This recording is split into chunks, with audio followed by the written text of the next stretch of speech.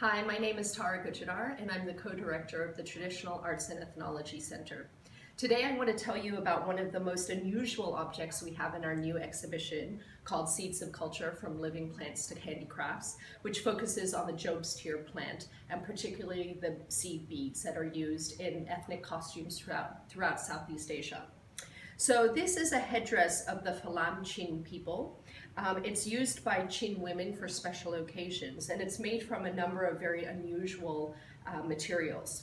At the top here, these long pieces you can see are bird's feathers, which are attached to porcupine quills.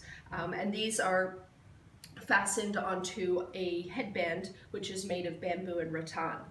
At the back here, you can see the fringe, which is made of the Job's tears. And at the end of the fringe are several different leaf shapes. And these are actually cut from aluminum cans. Traditionally, they would be made of beetle wings, iridescent beetle wings, but nowadays they've found an ingenious substitute of modern materials.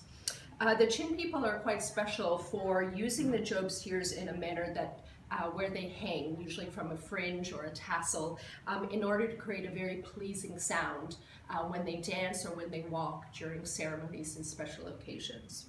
The Chin people are one of the ethnic groups living in Myanmar, in northern Myanmar, close to the border with India and Bangladesh, where you can also find the Chin people. There are about 40 different subgroups of the Chin people, and the name that comes before the word Chin refers to the region of the Chin state that they live in. So this is a Falam Chin headdress, which means that it's part of the Falam Chin people of the Falam region.